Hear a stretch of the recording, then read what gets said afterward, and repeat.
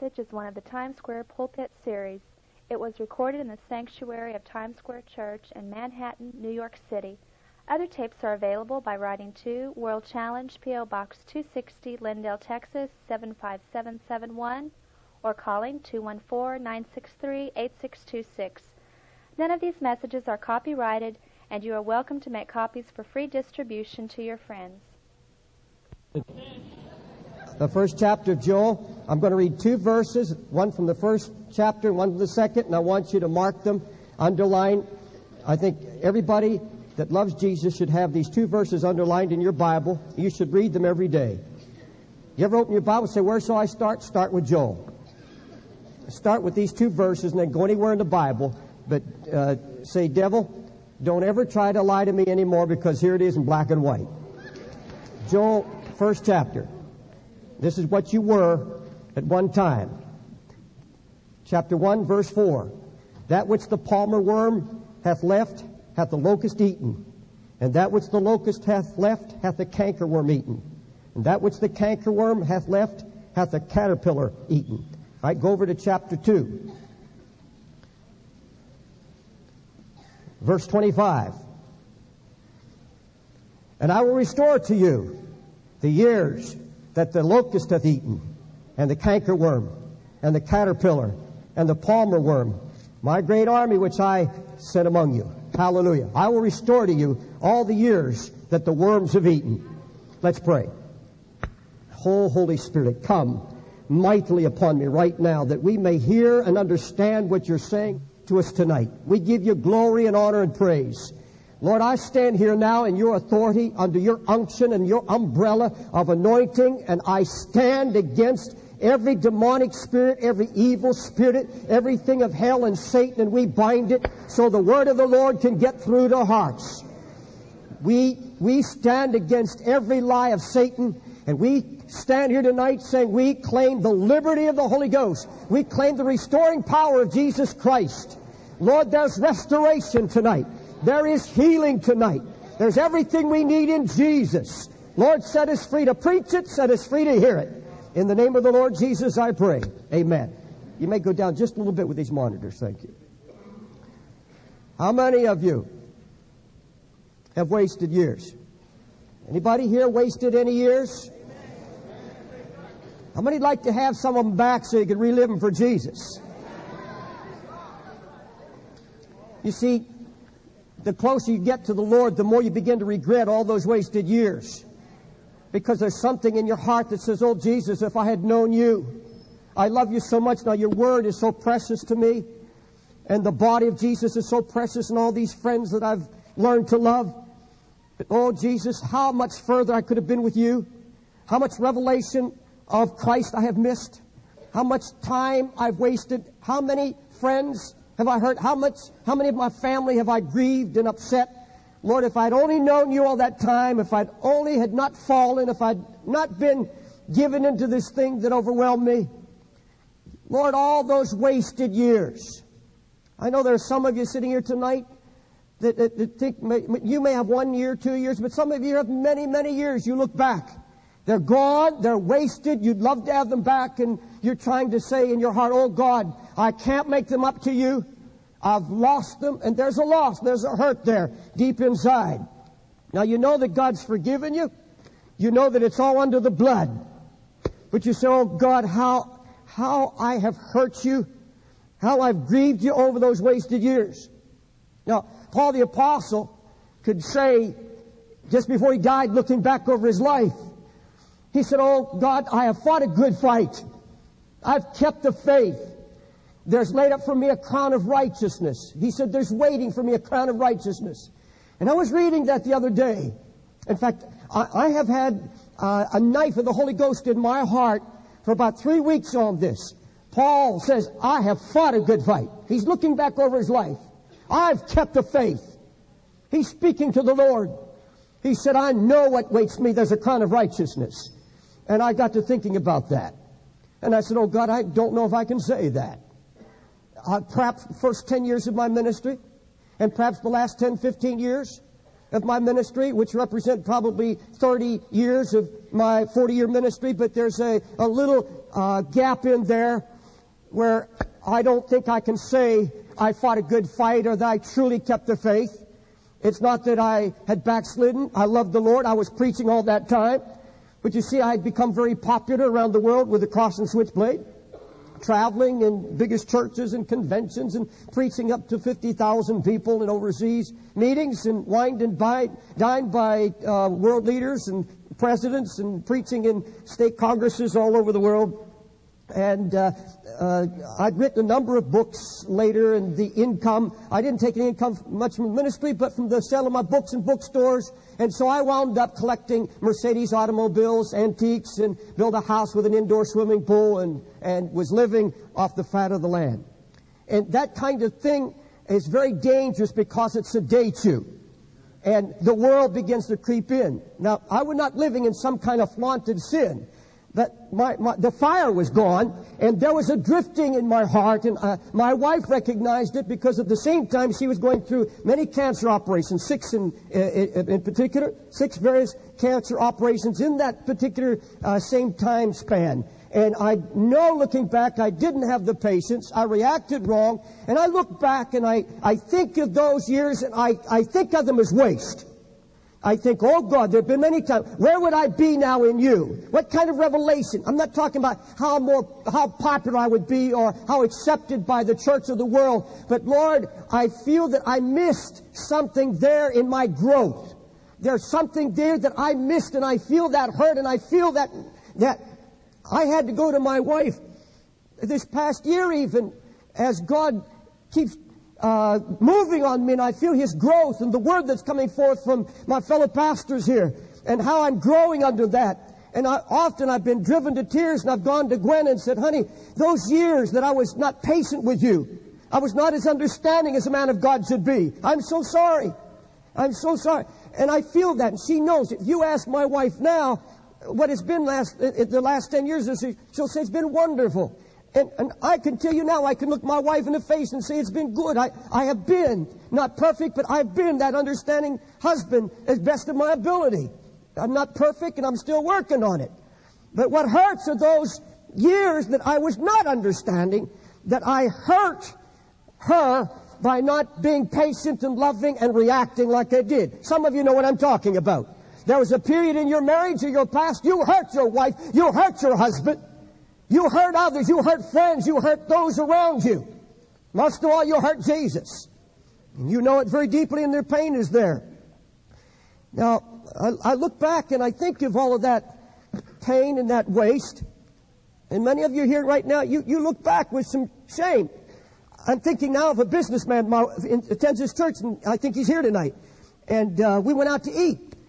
And he's been very successful, but there was a period in his life a number of years ago that he got discouraged. I don't remember all the details, but he had problems in his marriage, and he got in with the wrong crowd, and he started taking drugs. And he got messed up from that, and he felt the pressure of this, and he walked out on his wife for a period of 5 or 6 months, and he was on the verge of losing everything. Well, now, that's the cankerworm that moved in, the palmer worm. Now, please don't look at any significance to all those worms, what their meanings are. The cankerworm, the palmer worm, the locust. A worm is a worm. It eats. It's something that eats you up. And this brother was eaten with cankerworms. And now he's serving the Lord with all his heart, really growing in the Lord. He's a lovely man of God. And we went out to eat, and he looked at his wife, and in so many words he was saying, I don't know if I can make up to her all the years that I hurt her. I don't think I can make it up. And he's wanting so much to make it up to her. She's not asking him to make it up because God has made it up to her in a wonderful, wonderful way. But the truth is, you can't make it up to God. You can't possibly make it up to God, and that's what my message is going to reveal tonight.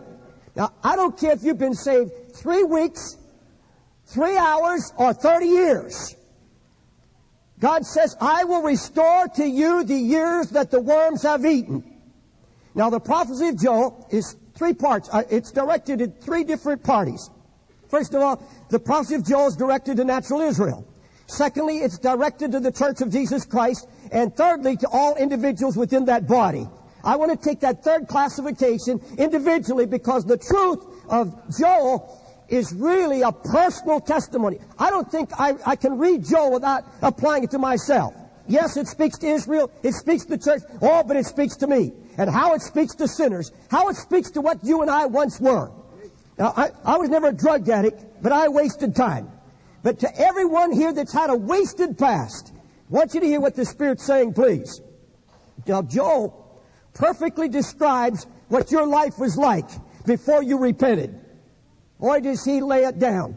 He said, you were being devoured by an army of evil spirits. Now, the second chapter of Joel has been totally misinterpreted in many circles in the church today. God's army. What's the name of that song they sing about blow the trumpet in Zion? I believe it is. And many of them are trying to suggest that this army in Joel 2 is God's army. It is God's army, but it's an army of devouring locusts. It's not some righteous army of Christians or believers, not at all. Let me show you what I'm talking about. People say, well, it's the Lord's army. The Bible says the Lord shall utter his voice before his army. His camp is very great. He's strong to execute his word. Yes, it's his army, but it's his army that's executing the righteousness. It's an execution army, executing his righteousness and his judgment on an unrepentant people. Now, keep in mind God's program all through the Old Testament and even the New. Remember, Cyrus was a heathen king, but God wanted to use him, and he stirred up the heart of Cyrus, the Scripture says, and God said to Cyrus, Cyrus, he is my shepherd. Now, he's a heathen king. He's not converted. He's a heathen, idol-worshiping king, and yet God says, Cyrus is my shepherd. He is my shepherd, and he shall perform all my pleasure. I'm going to put my spirit on him and make him do my will. I'm going to use this heathen king to bring Israel into my divine eternal purpose. God said of David, I'm going to build you a sure house. But then he warned, he said, if any of your sons, if your children disobey me and commit iniquity, I will chasten them with the rod of men. I'll take wicked men, there'll be a rod in my hand, and I'll chastise them. God said of the Assyrians, they are the rod of my anger. I will send against you a profane nation to tread you down like mire in the streets. He said, I'll take that wicked heathen nation of Assyria, and they will become my army. It's my army because I am commanding them to execute my righteous judgments. Now, we see this in Joel 2, this army. It's a picture of an unrepentant people. It's a picture of you and every sinner before you repented. It's an army. The walls came down. The Bible says they're going to come over the walls. They're going to come in the windows. You'll have no defense against them. Nothing can stand in the way. They're under a special government. They won't break ranks because they're under a demonic king. And they will not break rank because they're under a government. A very clear, demanding government. Sound an alarm in Zion. What's an alarm? The enemy is coming. There's an enemy army. It doesn't say blow the trumpet in gladness because the righteous army. No, warn Zion. Blow a trumpet in Zion because this wicked army of locusts is coming. And canker worms. There's an army of worms. They're going to come through, and everything is green, everything is good, everything is righteous. They're going to eat everything in sight and leave it withered. Everywhere they go, there's nothing but desolation and withering, a loss of joy. These are evil locusts. Now, think back at your past. What happened to you? The army came and invaded you. What else? Every vial of crack is a locust. It's a palmer worm. It's a canker worm that eats and destroys. Every needle, every glass-seam bag of coke or heroin, these are locusts. Every pornographic magazine, every dirty movie, these are the locusts of the army of the devil that came in. Right now, there's a young baseball player from the Mets. being eaten with locusts. His name is Darrell Strawberry. He's just checked himself into hospital here for alcoholism. Richard Pryor, a comedian. His garden's being eaten up, absolutely devoured. He almost blew himself up, freebasing cocaine, blew up in his face. In fact, he later said he poured gasoline on himself and lit it trying to commit suicide. But now he's back on crack. And he said recently, if I don't kick this, I'm a dead man. He said, all hope is gone.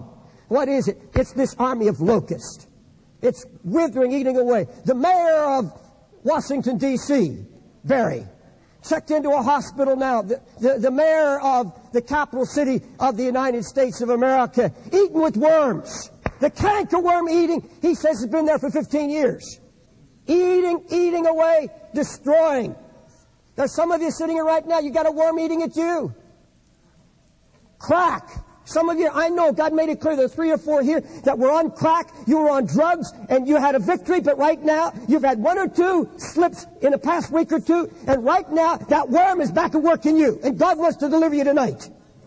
God wants to set you free in this service and put the fear of God in you and say, if you don't deal with it now, let the Holy Ghost come in and deal with it and restore you. It's going to wipe you out. It's going to eat everything. You lose your family. You're going to lose everything in the process. Locusts have devoured everything. This satanic worm, that which the palmer worm hath left, hath the locust eaten. That which the locust hath left, hath the cankerworm eaten. That which the cankerworm left, the caterpillar has eaten. You look at chapter 1, verse 6, and you'll see the devil at work. You'll see his teeth marks right there on chapter 6, verse 6. Nation come up, that nation is people, for a people has come up upon my land strong, without number, whose teeth are the teeth of a lion, and he that and hath the teeth of a great lion. Who is the lion that destroys? Satan himself. And some of you that are sitting here right now, you've had the teeth marks of the devil himself.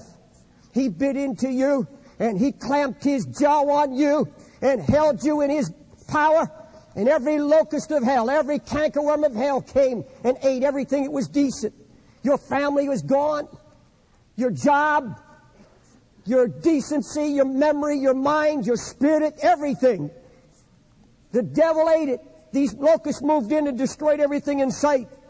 Verse 10, it says, it left nothing but waste. The field is wasted. That was you. The land mourneth for corn is wasted. The new wine is dried up and the oil languished. It's all a picture. Look at verse 12. The vine is dried up. The fig tree languisheth. The pomegranate tree, the palm tree also, and the apple tree. Everything in my life, even all the trees of the field are withered, because joy is withered away from the sons of men. You say, well, that's stretching it, trying to individualize it. No, I'll tell you what, this whole book is an individual book. It's directed to the heart. It's for every one of us.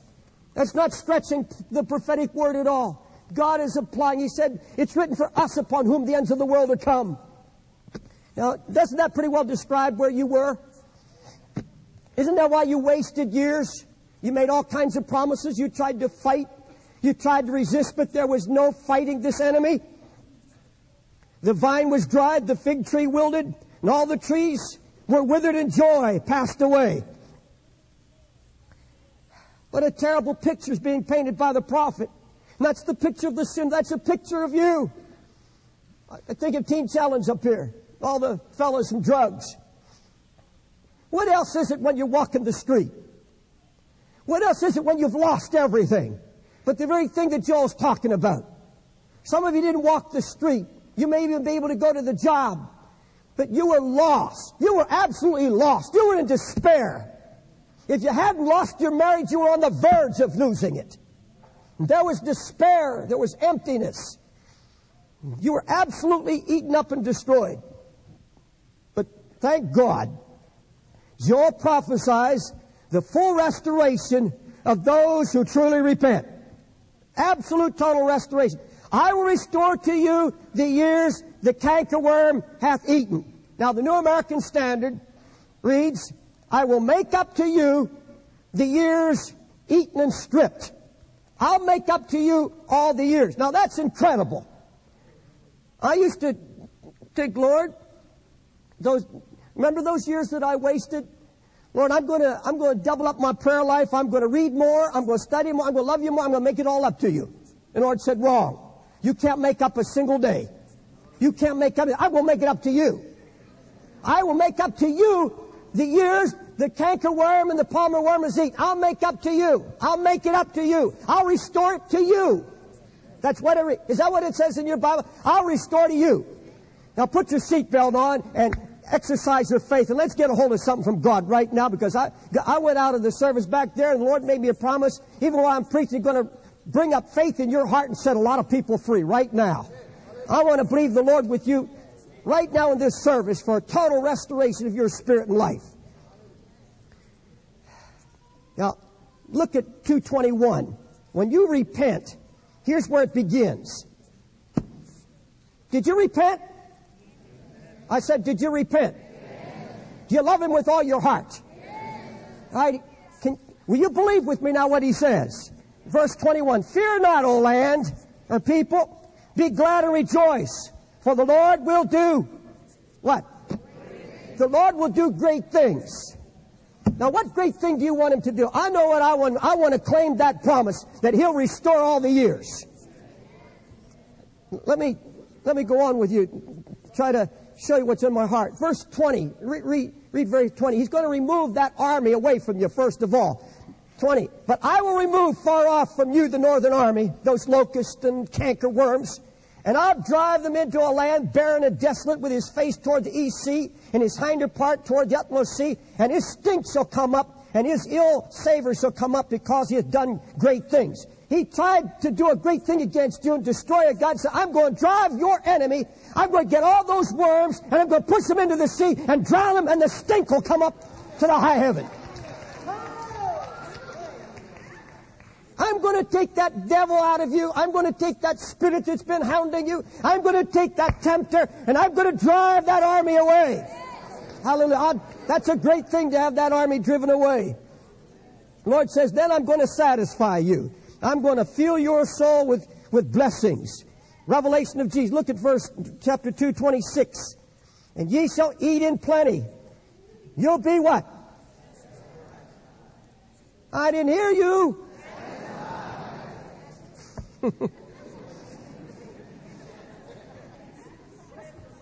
Are you satisfied with Jesus? He said, you're going to eat in plenty. Well, we ate plenty this morning, didn't we? God just poured it on. He filled the plate. You'll be satisfied and you'll praise the name of the Lord your God that hath dealt wondrously with you. And my people shall never be ashamed. Not of your past. Not of your past. You will not be ashamed anymore, and we'll tell you why you won't be ashamed in just a moment. Ye shall know that I am in the midst of Israel, that I am the Lord your God, and none else, and my people shall never be ashamed. Now look this way for just a moment. You and I were born for an eternal purpose. Let me try to make it just as simple as the Lord's given it to me. We were born with an eternal purpose in mind. All things were created by Him and for Him. You and I were created for Jesus, for His glory, His fellowship, and His blessing. Now, somewhere along the line, that eternal purpose for your life to bring joy to Jesus and to be the joy of His heart got messed up. Somewhere along the line, through rebellion, through sin, the enemy came in, the locust army came in, began to consume everything in sight, and left you withered and wasted. And I don't know how it happened, but the Lord, not through any goodness of yours or mine, He sent the Holy Ghost, and He convicted you, and He called you, and He changed you, and He brought you to a place of repentance, and He did great things for you, and He began to satisfy your soul. And I'll tell you what He does. He brings you back to His eternal plan and purpose. He had a plan for you. You say, well, I wasted so many years of that plan. But I'm going to tell you what God does. It's just like a great big long string, and there's a little piece there of you cut it out. And there's this big gap between what you left God's eternal purpose and His plan for your life, and then you wasted all this time. You came over here and you repented, and there's this big gap. And you know what the Lord does? He takes those two gaps and He puts them together just like that, and He removes all those years inside. He restores it.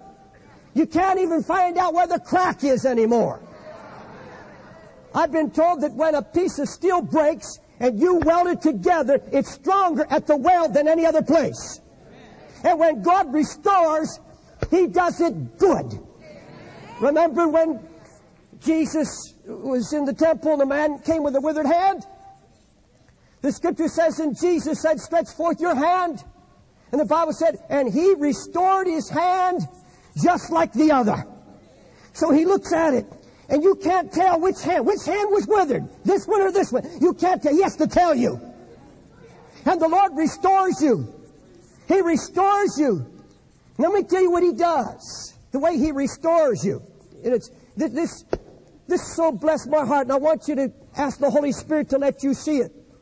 The way He restored Israel. Remember, Israel had sinned, and God's eternal plan and purpose was broken for Israel. Famine came. Wild beasts ate everything in sight, began to devour the people. All the wells dried up, the vineyards dried up, the grapes dried up, everything was dry and dead.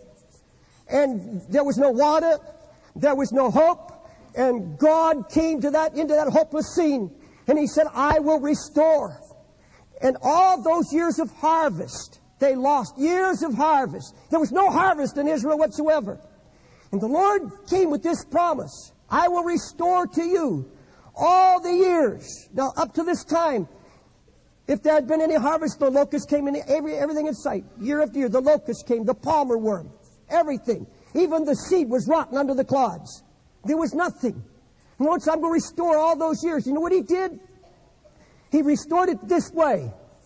When they repented, when they came back to Him and obeyed His voice, He supernaturally caused harvests that were above the ability of nature itself to produce. So that the harvest after repentance made up for all those years. The Lord said, you lived in shame, I will repay you double. You've repented, I'll repay you double. Remember in the Scripture in the Old Testament, and here's God's eternal, marvelous law of the harvest. When you repent, repentance is a powerful, powerful thing. What it causes to be released in our body, the restoring power that's released when you truly repent. In the Old Testament, they were told that you plant 6 years. The 7th year is to be a rest unto the Lord. He said, you'll not plant seed. You will not even prune your vineyard. The 6th year belongs to the Lord. It's a rest. And He said, then if you ask, then how shall we eat? Because we have not planted for this year. We've not planned. And you know what He said? God made them a promise. The 6th year, I'll give you a triple harvest. That triple harvest will take care of year 7 and year 8 and year 9. 6, 7, and 8, rather. It'll take right up to the 9th year. So I'm going to cause, God said, I will command the earth to bring forth a triple harvest. All right. You repent. You say, oh, Lord, I've missed all those years. No, when you repent, something happens supernaturally. God commands a harvest in your mind and your spirit. And He brings forth a triple revelation of who He is. And He comes down on you. He can do it in 6 months. He can do it in a year. So that when you suddenly stand before the throne of Jesus, you're right here on this earth. You're in this church. But God said, I will restore to you all those wasted years. I bring you right now because of repentance where you would be if you hadn't sinned.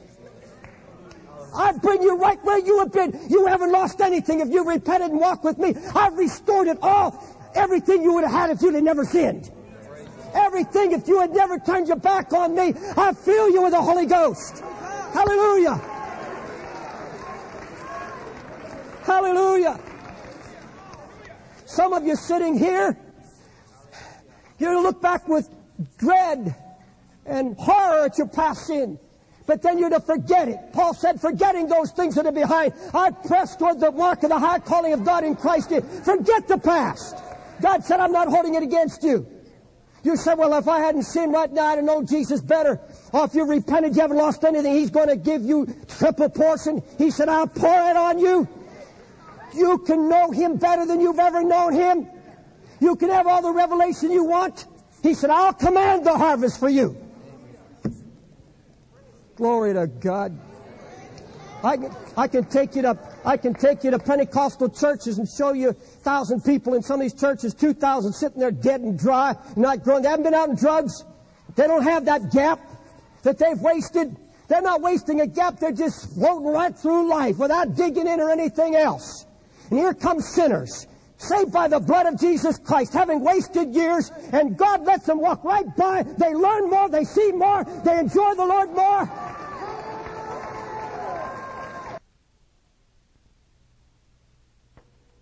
This is the end of side 1. You may now turn the tape over to side 2.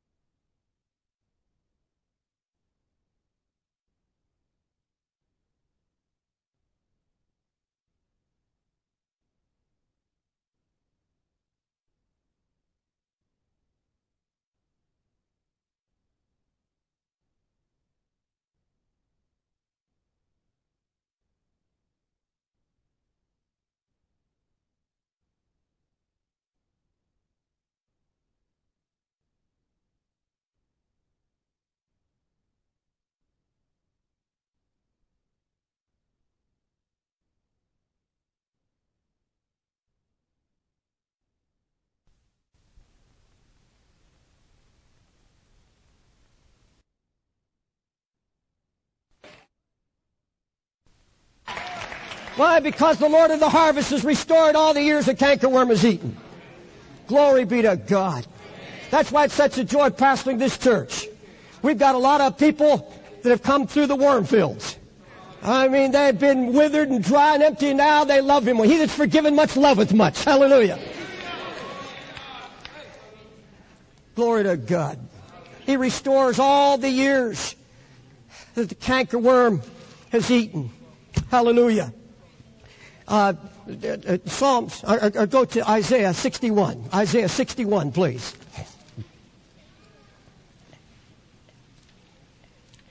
Believe it or not, I'm almost finished. I didn't come here to preach a long sermon tonight. God just said, put this on the heart. By the way, He said, your floor shall be full of wheat, and the vat shall overflow with wine and oil. God said, I'm going to fill your heart. Hallelujah. You've repented. I'm going to give you harvest that you don't know what to do. And that's what He's been doing that in this church. He's filling every seat in this house. One day you're going to have to walk in here and come an hour early to get a seat. Because the floor is full and the vat's going to be overflowing with oil and wine. Because we have a repentant people. Hallelujah. Isaiah 61. Look at verse 3. He said, I've come to appoint unto them that mourn in Zion, to give unto them beauty for ashes, the oil of joy for mourning, the garment of praise for the spirit of heaviness. Boy, what a harvest. Hallelujah. That they might be called trees of righteousness, the planting of the Lord, that He might be glorified. Verse 7. For your shame you shall have what? Double portion. For confusion they shall rejoice in their portion. Therefore in their land they shall possess the double. Everlasting joy shall be upon them. Look at verse 10. I will greatly rejoice in the Lord. My soul shall be joyful in my God. For He's clothed me with the garments of salvation. He's covered me with the robe of righteousness. As a bridegroom decked himself with ornaments, as a bride adorneth herself with her jewels. For as the earth bringeth forth her bud, and as the garden causeth the things that are sown in it to spring forth, so the Lord God will cause righteousness and praise to spring forth before all the nations. God said, I'll make it spring up in you. Hallelujah. We're going to close in just a minute, but last night I was preaching up in Hartford, Connecticut, to about 450 drug addicts at a banquet. I hate banquets, but I enjoyed this one because they were all, saved out of sin. There must have been 10,000 wasted years among them. It's something. And one of the directors of one of the programs got up and testified. And he'd been saved from drugs and married, happily married. He went out, became a businessman, and got cold and indifferent and backslid, went back to drugs. Lost his wife and daughter, and spent 7 years wandering, going down to the depths of sin. He didn't know what I was going to preach. And I noticed his wife was leading the choir. Very lovely young lady. And he got up. He said, I lost everything. Totally destroyed. My wife was gone. And she had thought of getting remarried, but somehow God stepped in each time and stopped it. And he came back to the Lord 2 years ago. And a year later, the Lord restored his wife, restored his daughter, and the whole family's been restored. He said, I've never been so happy. They're so happy in the Lord. 6 years separated, God restored it. Beloved, you know what this whole thing is about? It's about life. When you give everything to Jesus, He brings His life. And life produces life. Everything you touch comes alive. Hallelujah. That's the joy of what Bob was speaking about this morning. Just get your heart full of Jesus. Love Him with all your heart and obey His word. Obey His every command and say, Lord, I'm at your command. And as you do, as you walk before Him humbly, there's a life that comes out of you. It produces life.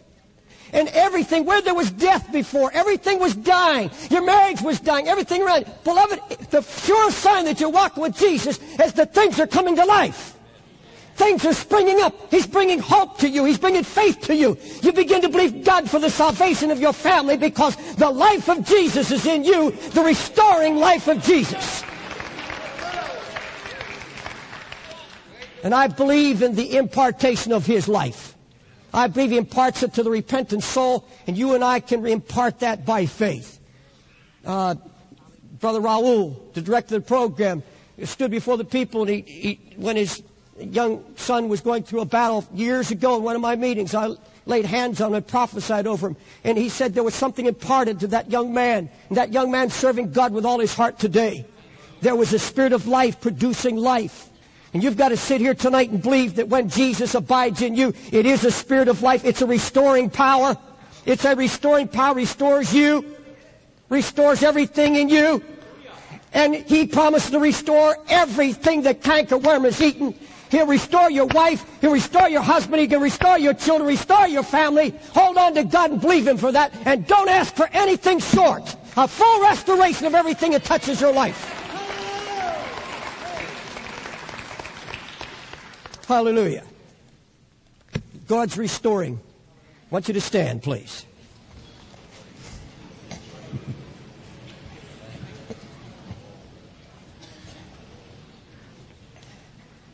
Now, that's the shortest message I've ever preached in this church.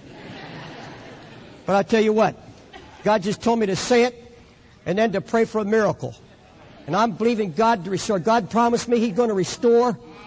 If you're here tonight and you've been wavering and the enemy's coming against you and you see that locust army approaching you again, you stand up tonight and say, God's promised to drive that army into the sea.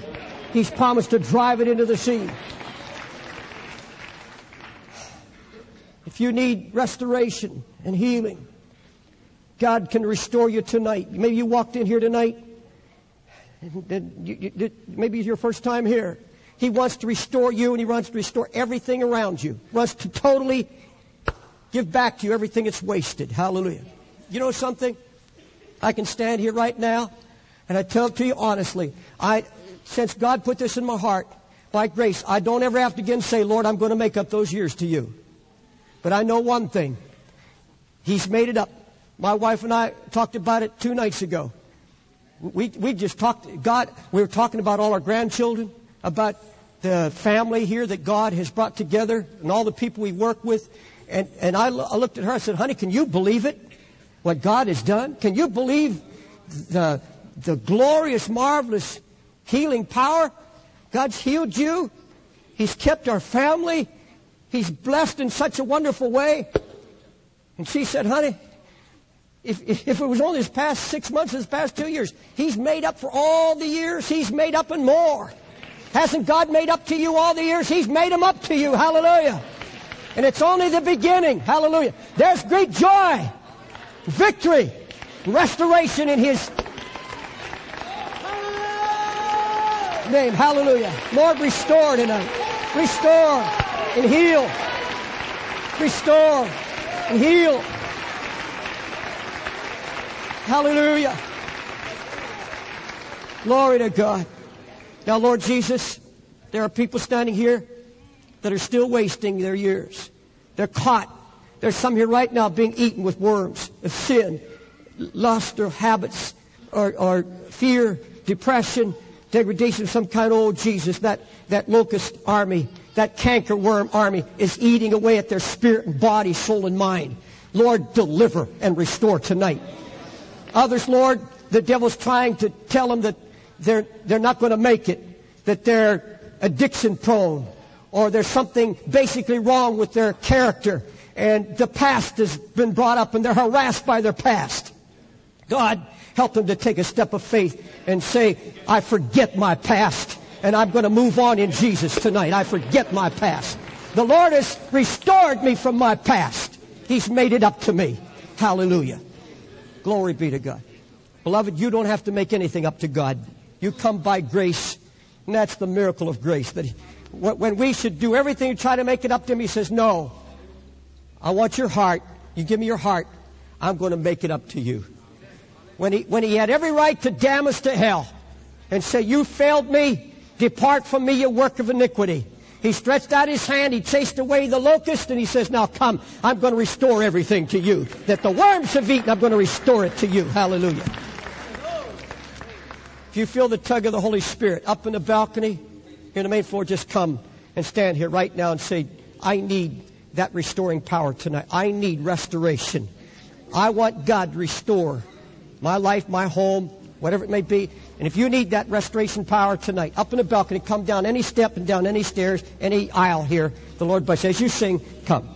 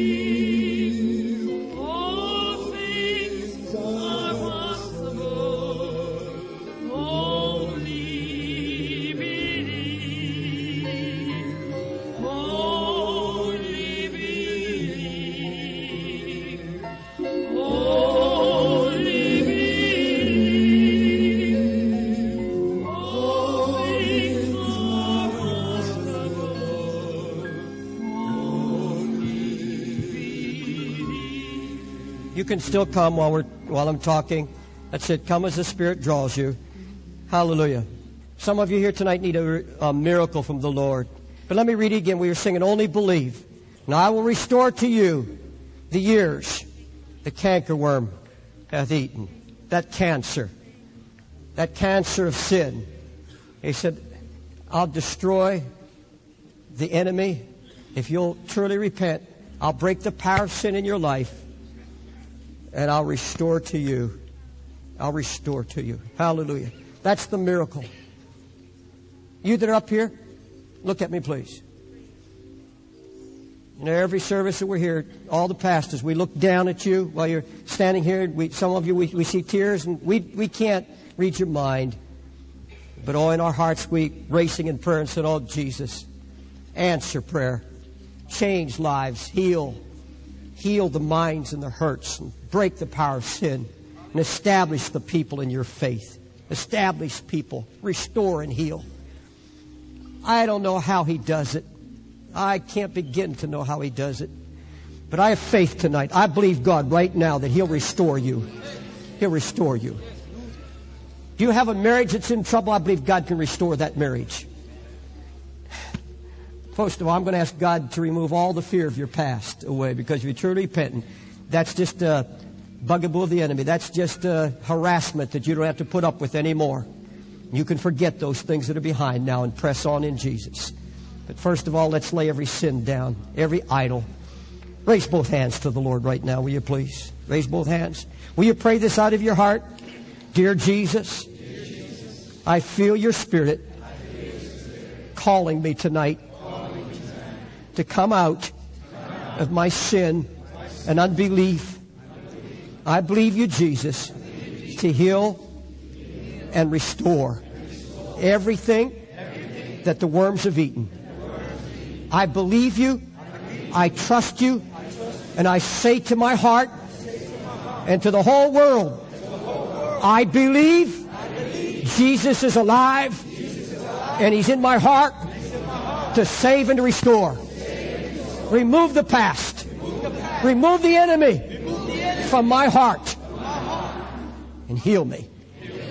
Now just thank Him right now. Jesus, I thank you. I thank you, and I give you glory and praise, thanksgiving for your mercy. Lord, I thank you for your mercy. Hallelujah. This is the conclusion of the tape.